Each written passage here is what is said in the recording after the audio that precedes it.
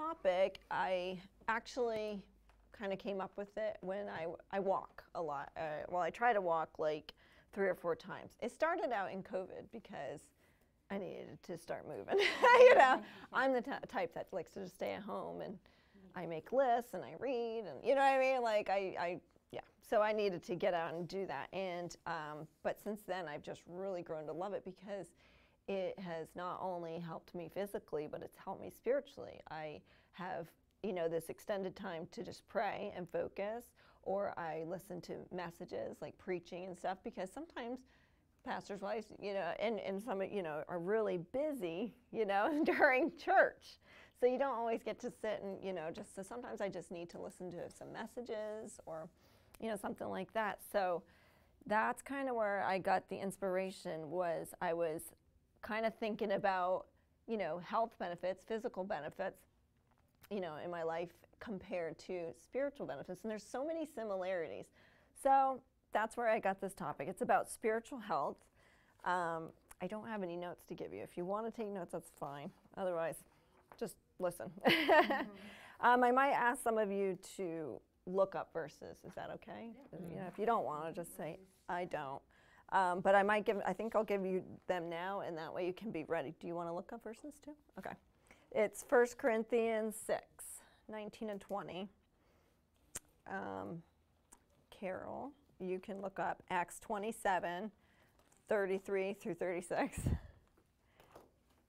If you need me to repeat it, I will. Tiff, you can look up Galatians 5 to 22. Okay, and Julie, you can look, or I'm sorry, Jen, you can look up 1 Peter 2:2. I can't remember your name. Is it Elizabeth? Okay. 1 Corinthians 3:2. And let's see. You can look up Titus 2, 3 through 5. You can look up 1 Timothy 4:11. And that should really get us going. Does anybody need a repeat? You did say 1 Corinthians 6, 19 and 20. Yep. Yes. Yes. Acts 27, correct? Yep, Acts 27, 33 through 36. Okay, and I'll let you know when I need you. That way, it just helps and gives me a break from talking. Okay, so yeah, so I noticed a lot of similarities between like physical health and spiritual health. Now, I'm not going to be sharing like diet plans, fitness. I'm no like, you know, I mean, I found some things that have been helpful to me, but that's not the emphasis. But there are some comparisons, and I just find it interesting. It helped me. That's what I hope it helps you. Now, health is defined as the overall condition of an organism at a given time. So that means like your health is something that can change, okay? So you might be in better health than you were maybe a year ago, but you might be in worse health. You know, it's something that your health, it's just, you know, in that moment. So right now I'm feeling pretty good, but there have been times, you know, that, you know, I may be dealing with, you know, just stomach issues or whatever. I know a lot of you have like food allergies, and some have gone through just different things. So you understand what I'm saying. So good or bad, your health is for in that moment, okay? So you can change it, something you can change sometimes, you know. Get my idea here. Yes. Okay, so the same is spiritually. If you think about it, maybe you are closer to the Lord than you were like a year ago or 6 months ago. You can kind of look back and see. Maybe you were closer, but maybe you were farther now, which, hey, if you are, good time for revival, you know? Amen. It's good to take inventory of that. So you think about, you know, when you look back and say, you know, and you realize, you know, maybe I am farther from God. I used to, you know, read the Bible more. I used to desire, you know, to read the Bible more or to tell somebody about Jesus, or, you know, maybe coming to church has been like tiring. And, you know, like you can get to that point sometimes. Think about that stuff, and, you know, can think about the why, you know. It's time for a checkup, basically. And the Bible does command us to take care of both our body physically, but our spirit as well. So 1 Corinthians 6:19 and 20. What? Know ye not that your body is in the temple of the Holy Ghost, which is in you, which we have of God, and ye are not your own? For ye are bought with a price. Therefore glorify God in your body and in your spirit, which are God's.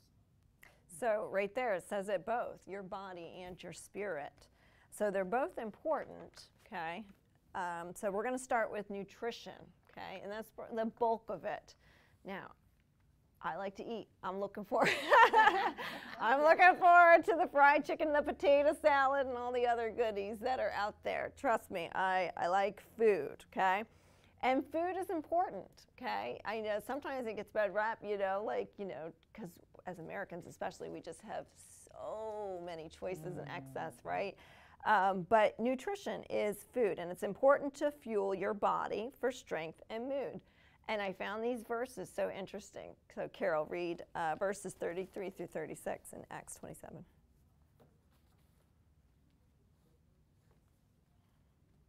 And while the day was coming on Paul, I'm coming down with a sore throat, I think.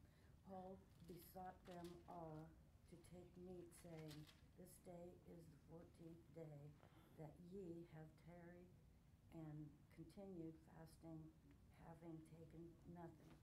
Wherefore I pray you to take some meat, for this is for your health. For there shall not an hour fall from the head of any of you. And when he had thus spoken, he took bread and gave thanks to God in presence of them all. And when he had broken it, he began to eat. Then were they all of good cheer, and they also took some meat. Anybody ever been hangry? Yeah. I don't know who came up with that term, but it cracks me up because I felt that way before. If you haven't eaten for a while or something, you just, I gotta have something, or maybe you don't even know why am I so, just feed me and I'll be okay. I notice it with my kids. Sometimes they might start, just acting kind of, and if I give them a snack or something, it helps. And I just found that is really in the Bible. It's like you've been fasting, for your health, you need to eat. So he gave, he took the bread, they began to eat, and it says, then were they all of good cheer. Mm-hmm. I just found that great. And the same happens spiritually. So see, physically in the Bible, it talks about the importance of nourishing your body, but the same happens spiritually. And what we're supposed to do is we're supposed to feast on things that will help us with our spiritual stamina and the fruits of the Spirit. So did I give you Galatians 5, 22 and 23? But the fruit of the Spirit is love, joy, peace, long-suffering, gentleness, goodness, faith, meekness, temperance. Against such there is no law. Mm-hmm. So just as you're eating physical food, for strength, but also for our moods, it does help us, that's the same spiritually. You need spiritual strength to endure hardness and the, different attacks, that go on, through the devil and stuff. And, but it helps you to have that love, that joy. That's how you're going, your mood, so to speak, is going to be better, is when you feed yourself spiritually. And so, some of the foods the Bible talks about, the first one is milk, okay? That's like the most simple thing, okay? We got baby Weston, and right now he's just feeding on milk. He's brand new, okay? That's the same with new believers. When new believers come in, I don't know everybody's spiritual condition. I don't know how long anybody's been saved. If you're a new baby, it's milk. It's that gospel and just that basic stuff. That's what their nutrition is. 1 Peter 2:2. As newborn babes desire the sincere milk of the word, that you may grow thereby. Right. So they need that milk, just like Weston needs that milk to grow, and he's growing. It works. But the same with a new believer, and if you've been saved for a while, you remember.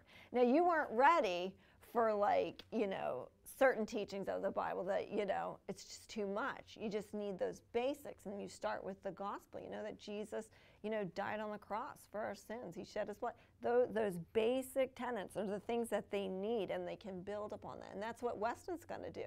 He's going to, you know, go from milk, and then those babies grow into toddlers and kids and so on. That's when we start giving them some meat. Okay, and I'm not just talking about like a steak or something, but, you know, they start getting something a little more solid that they can handle.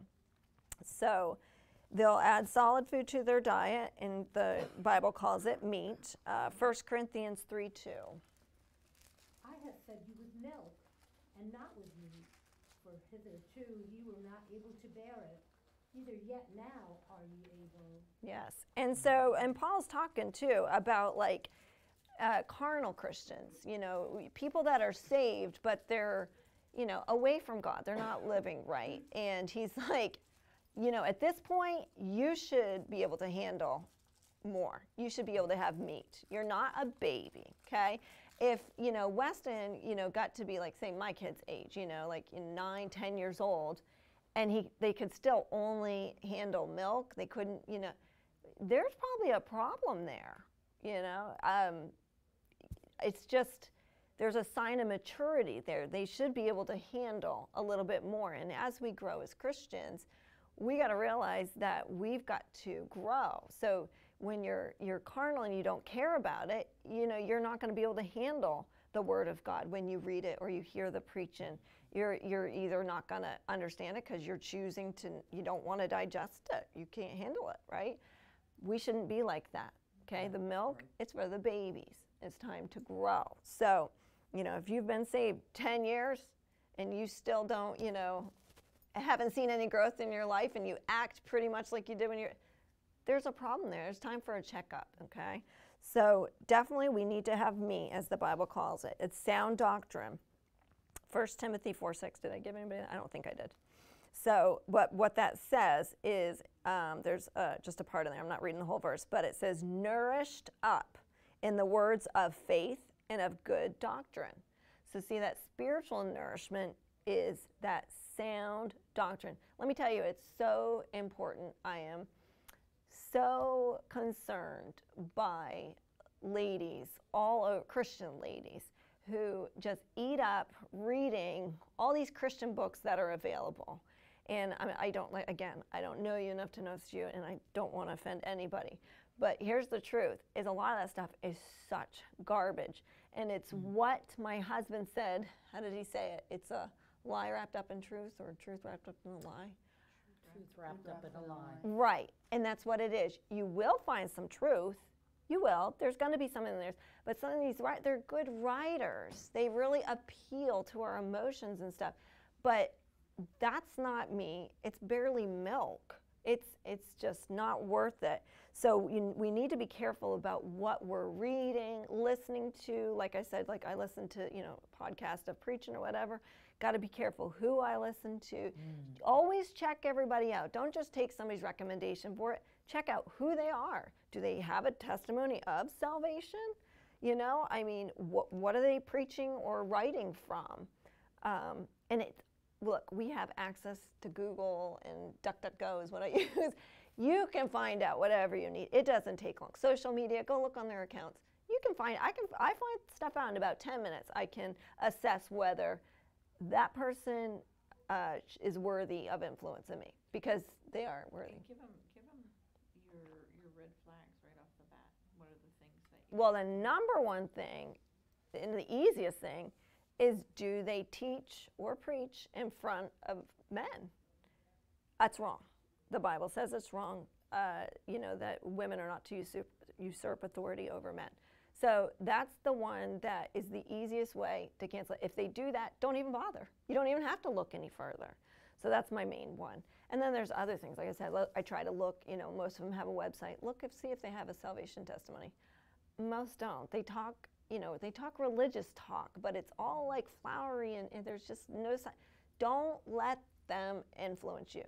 There are other things, and if you need, I always tell my ladies, if you need recommendations, I've got some over the years. I've compiled a list. You know, it may not be the biggest list, but it's enough. We don't need that. And most of all, you got the Word of God. You're not going to exhaust it. And if you find it hard to read, you know, there's ideas for that as well. So, yeah, if you have a question, I know, you know, we've talked about it a lot. You know, she'll tell you, you know, no, this person's not good. You know, use her in that area, because I know she's very knowledgeable in that, and she really cares about what influences us. In social media, I don't know if you're on social media, but a lot of people in my church are. And so I'm constantly like, be careful. Even those little like reels are called, maybe TikToks or something. I don't, you know, they're little videos. There's so much false teaching and just garbage out there. And if, you know, if you are not in the Word of God, you don't have that discernment to know it, because it's going to sound good. And especially, I think women are led astray more. You think about Eve in the garden. So we're very susceptible because, again, we're emotion-based. So we got to know truth to be able to make the better choices. So meat, sound doctrine. I just like the wording of that. Nourished up in the words of faith and of good doctrine. And that comes from the preaching and the teaching of God's word. You're able to continue to grow in grace and knowledge, and that's found in 2 Peter 3:18. Okay, so we feed ourselves, right? We go from milk to meat, okay, and we continue. It doesn't end. You've never arrived. I've not arrived. Even going through this, I was like, oh, in fact, that verse, nourished up in the, I was like, oh, that's awesome, you know? So it's like you're always supposed to be doing that. But then it's not just about you, okay? You're supposed to be feeding others. Okay, and the more believers grow in the Lord, the more we should be feeding or teaching, basically, is what it is. Okay, so God's word, we need to be teaching God's word to others. Titus 2:3-5. Oh, you know what? Hold on. That's okay. Maybe I said it wrong. Titus 2, the aged women likewise, that they be in behavior as becometh holiness, not false accusers, not given to much wine, teachers of good things, that they may teach the young women to be sober, to love their husbands, to love their children, to be discreet, chaste, keepers at home, good, obedient to their own husbands, that the word of God be not blasphemed. All right, so now that's really geared towards women, us, right? And not being mean, but I can see we're all the older women, aren't we? I don't know. How old are you, Jen? I'm going to be 40 in August. Okay, I'm so old, it's you're okay. on the cusp, right? Kristen, if she was in here. Well, you know, Kristen and others, you know, the younger ones, you know, the new moms, the newly marrieds, and, you know, 30s and stuff. Yeah, I'm kind of like, I still need the teaching of older women, but then I am the older woman. Like, you know, like, it's, yes. You never stop learning. Right, exactly. So even if you're 80 years old, Right. you can still learn. Right, and so this command that the age of women, you know, that's because you've got experience, okay? And yes, I mean, we were talking about this the other day, even with Kristen. Like when I was 16, I used to be friends with, you know, this woman. She was, I guess, in her 60s, maybe early. I mean, and she's like, what in the world? But she liked to cook, she liked to sing, she taught me things, just her talking about her life experiences. I still remember things from that, you know, so, you know, I think there's an idea. One time I saw it on Facebook, let's see, this is that social media, but there was these women that I knew and talking about like the younger generation, and one said, I don't have time to, you know, talk to them, whatever, my kids are grown, whatever.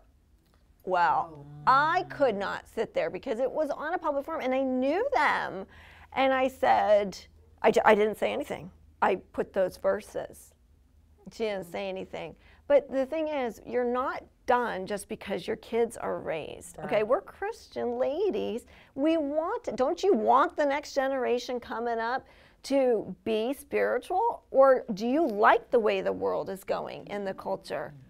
I know I don't. So don't think like I'm done, you know, kids are grown. I don't, no. Invest. Like for you, you know, some of you, maybe you have grandkids. invest in those grandkids. I mean, really pour into them just like you would your own kids.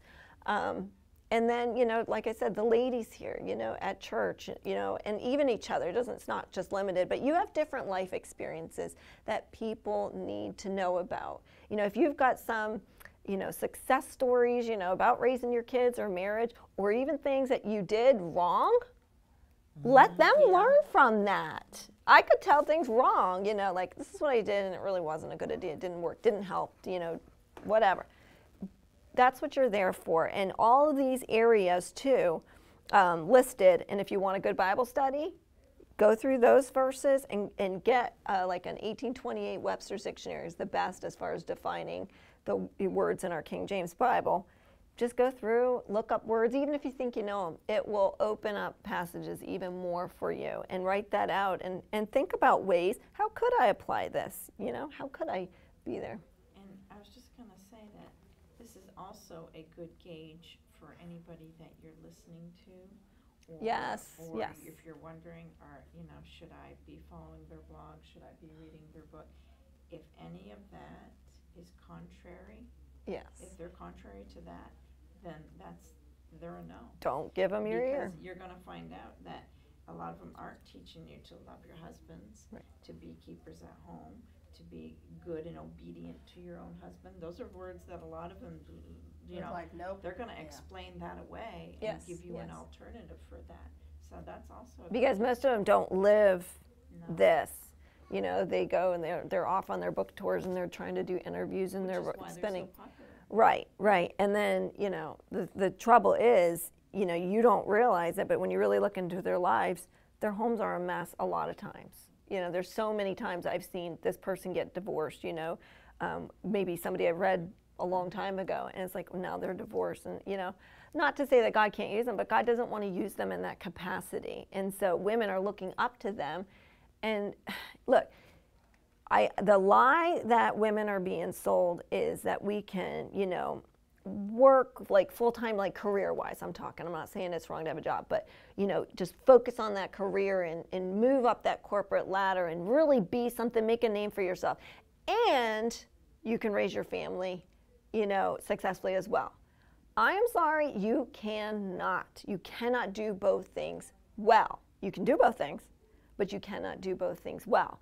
And there's a reason why our Bible says what it says, okay? There is things that women are just meant to do, and God equips us to do them well with His help.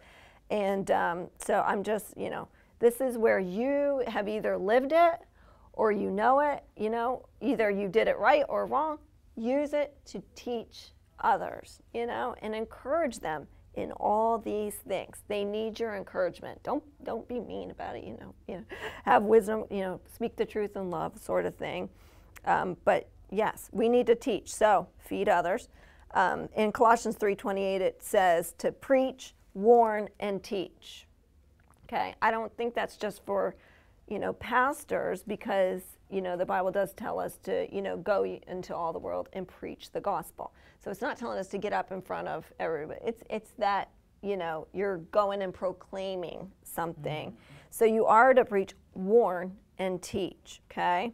And then 1 Timothy 4:11. Was that you? These things command and teach. Okay, simple little verse, right? But it's that thought you're supposed to feed. So teach what? Well, it goes on to say, like, you're supposed to be an example to other believers, okay? People are watching you, whether you think it or not. And sometimes it's like, ooh, you know, when you really think about it, you know? But that can keep you on your toes. One little saying, I don't know where I heard it, it's been years, but I always think about this. What if every Christian were like me? Would I be able to look up to them? Would I be able to let them influence me? I mean, that really makes you stop and think, like, you know, it is important, the things that I do, where I go, just all that stuff, the things that I say. You know, so that's just something to think about. We're supposed to be an example to believers. We're supposed to encourage them to read, study, and meditate on the truth. Memorizing scripture is huge, because you're not going to have your Bible with you always, and you really never know what's going to happen in the world. What if, you know, I know it sounds so off and crazy, but what if we were arrested for being a Christian? Would you have enough Bible in your head and in your heart to be able to comfort you and to be able to tell others?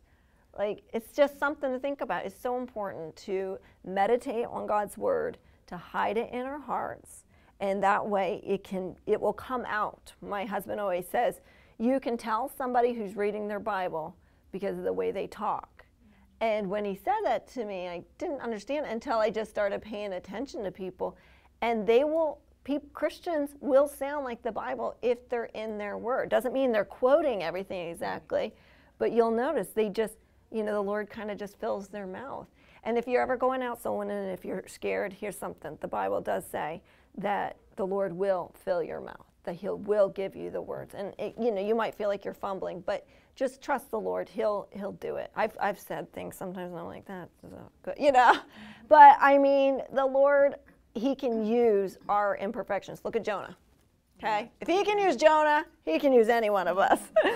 So encourage, you know, others, you know, especially new believers. Really encourage them.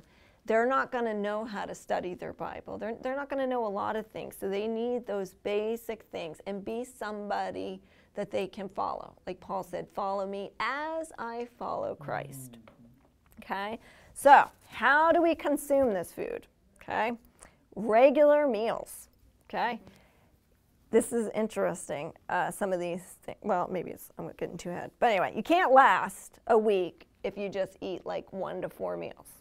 So in other words, if you just come to like Sunday morning service, or if you just come to the services, you know, during the week, you know, about 4 services, you're really not going to last. I mean, it's good because what you're getting is good. It can help you, but it's really not enough. And physically, we wouldn't be able to do it.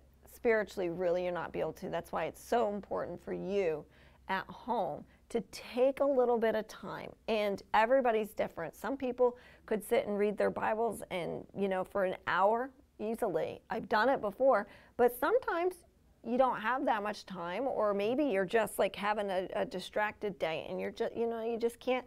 Sometimes maybe a chapter. Like, it's more the quality of time. So if you're finding yourself reading it over and over, okay, fine, read 5 verses over and over, sit down, maybe, you know, how can I apply this to me today? Like, take a chunk somehow. But, you know, as you grow, you should be able to, you know, expand on that and find more time. And for years, I never really read through my Bible. I tried and then I'd fail and, you know, whatever. And the last few years, I'm like, I can do this. If I can read a book, I can read through the Bible. I'm like, it's okay, don't worry. Thanks for being here, yeah. You know, so I just started. And I was like, I'd like to read it in a year, but I mean, I'm not going to pressure myself. If I don't get it done, I just want to get it done. I just want to do it, see if I can do it.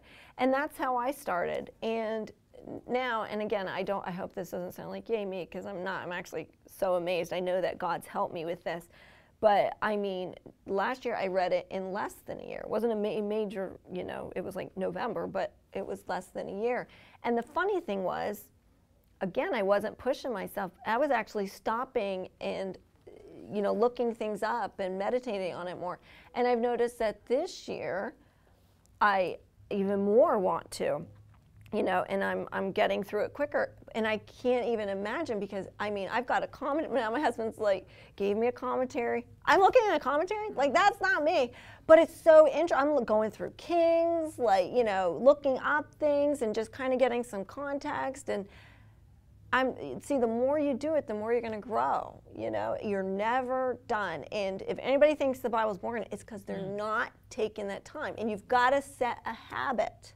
Okay, all good habits, they have to be set and they have to be followed through in order for them to become a habit. So you need more food, and church is extremely important, and it's a command from the Lord. Okay, but we need to eat daily. Okay, so spending time reading God's word, it's vital to your health. Now, real foods or junk. Okay. I love junk, but you're going to get different results, aren't you? Okay? Yep. So just as your bodies would react to what you eat, okay, so if you're eating mostly healthy foods, it's probably going to help you feel good for the most part, right? The more junk you eat, that's going to affect you too. I know when I do, it makes me feel very sluggish, you know, it really sits there and it's heavy and maybe it even ends up making my stomach hurt or whatever, you know. But the more, if I have more of the healthy food, I feel a little more energy. I really do notice a difference. So it really is the same spiritually. If you're going to feed yourself junk, and I'm talking about, like, you know, mostly stuff from social media, you know, things you maybe watch on television, even people that you're around, you know, again, people are influencing you, they're feeding you, you're filling yourself up with something, okay? And if that's the majority, your thoughts are not going to be like, you're not going to have the mind of Christ, okay? And you're not going to be fed, you're not going to be spiritually strong. So we've got to take that time and feed ourselves spiritually. And you have a good group. I think you have a text group. You know, if you're feeling like you need prayer, you're struggling, this is the group that you need to praying for you, because they care about you. So encourage one another, and you can even ask, you know, what are you reading in the Bible? You know, how do you know, ask somebody who you feel, you know, that you've noticed is spiritual, loves the Lord. You know, how do you do your quiet time?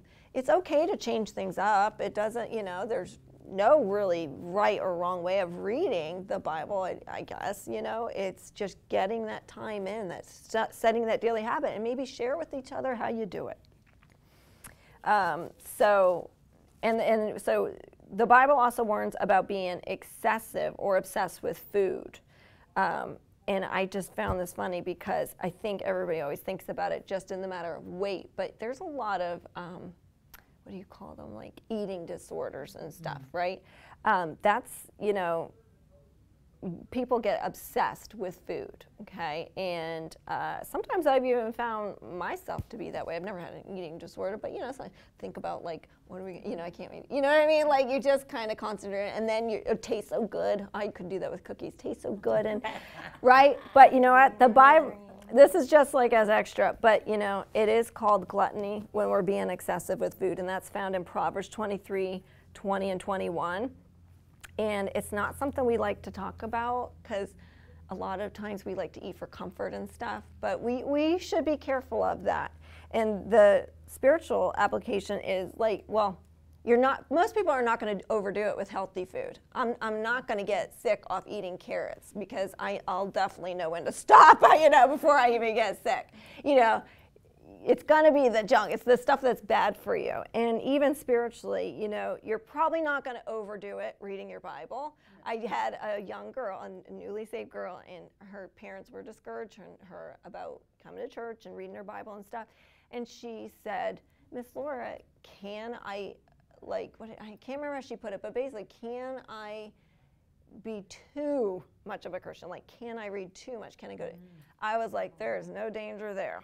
You know, really, there's not. Because you're always going to be fighting your flesh and the world, and you're not going to overdo it, you know. But in the world, yeah, it's so easy to overdo it. So we don't want to be gluttons either way, okay? So don't worry about overdoing it in God's Word.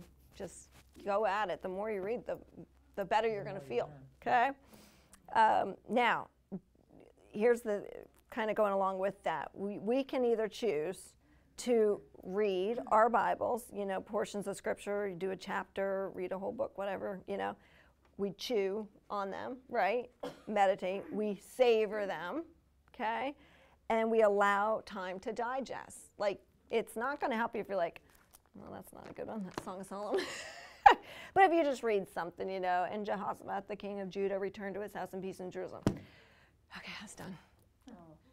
That means nothing, you know, like, you need to actually sit and you know, chew on it, digest it. Like with Lee, when he was going into kindergarten, I used to sit and he would eat his breakfast. I would read him 5 verses in Proverbs, and I would try to break them down. I was doing it for him. I got so much out of it. 5 verses. It amazed me how much I got out of 5 verses. I don't know how much he got at his age, but I was training him anyway, and you know, you just never know, and it's better to overdo it, you know. But I got so much out of it. So it's okay to take small chunks sometimes. Sit on it, meditate on it, savor it. sometimes it just might hit you like, what a promise, you know? There's a promises of heaven and having a new body. We won't even have to worry about all the physical, right? You know, one day it's just, we're going to have, you know, perfect bodies. You know, it's just going to be amazing.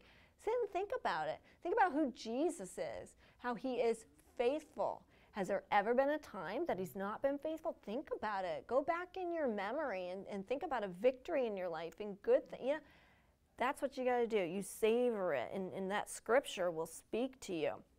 You can do that, or you could do what I just did, read a little verse. You know, it takes you about 2 minutes. Maybe you're reading a little devotional on your phone, you know, like YouVersion or something. Okay, check it off. You know, I love checking things off. I'm one of those people, you know. And I did my Bible reading for the day and then spent the next 2 hours on social media. Yuck. Well, I've been guilty of it, but it did not leave me ready to face the world or minister to my family. Right. You know, so you've got a choice. We've always got a choice, okay? But you're going to get different results, and you're going to see them.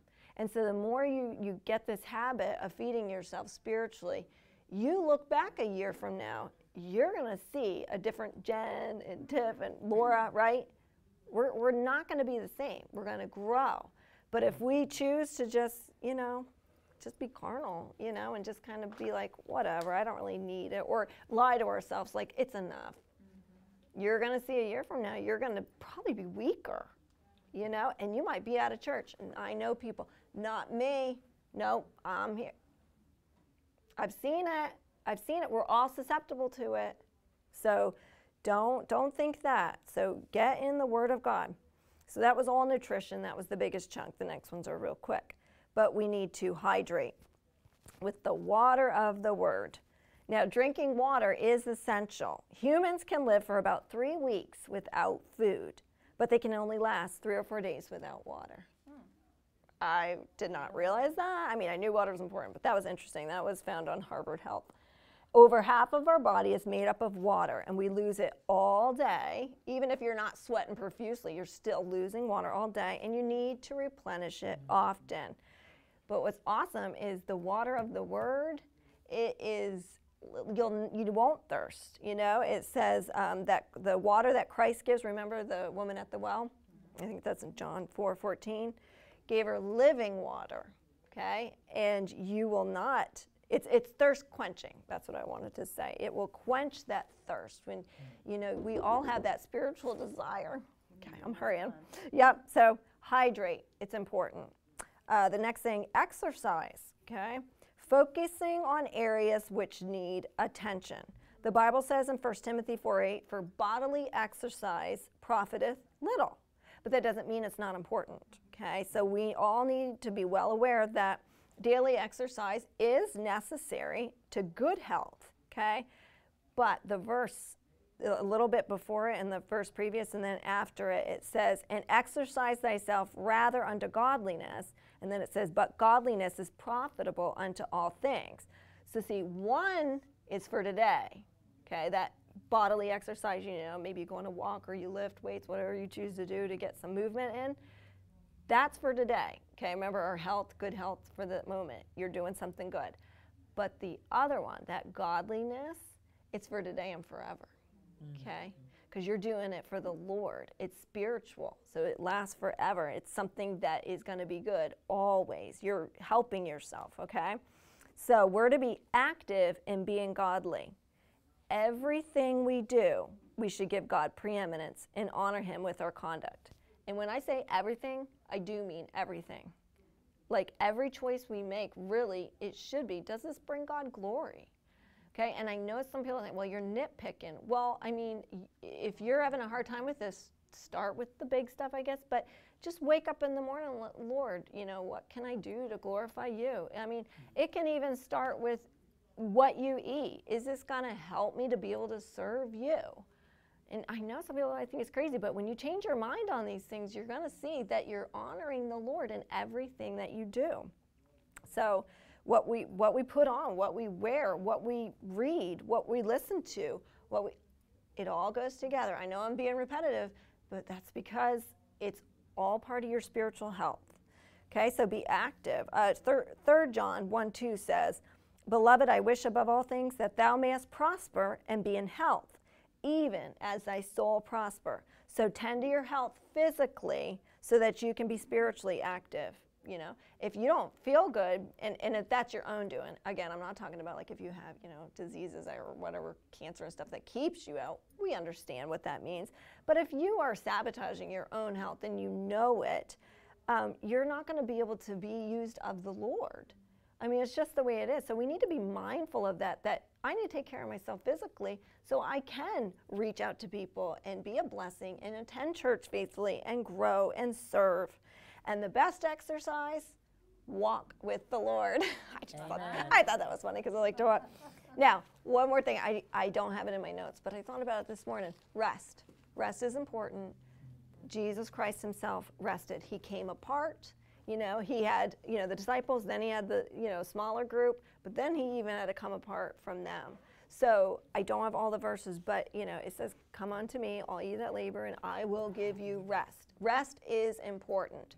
Okay, you're not lazy if you need rest. And even spiritually, sometimes you just need that alone time with God and rest in him, and it is sweet. So just like with our physical health, we're going to feel good after each choice. Results will be quite visible over time. Don't give up, okay? Just like, well, I didn't read my Bible today, or I didn't read it this week. Well, that doesn't mean you give up. You just try again, okay? That's what I tell my kids. That's what I tell myself. You just keep going, okay? So we know we need to, in order to succeed with our physical health, we need to have a plan. People meal prep. They set aside time for exercise, all that stuff. Your spiritual health requires the same, and out of the two, it's the priority, okay? It's the priority for sure.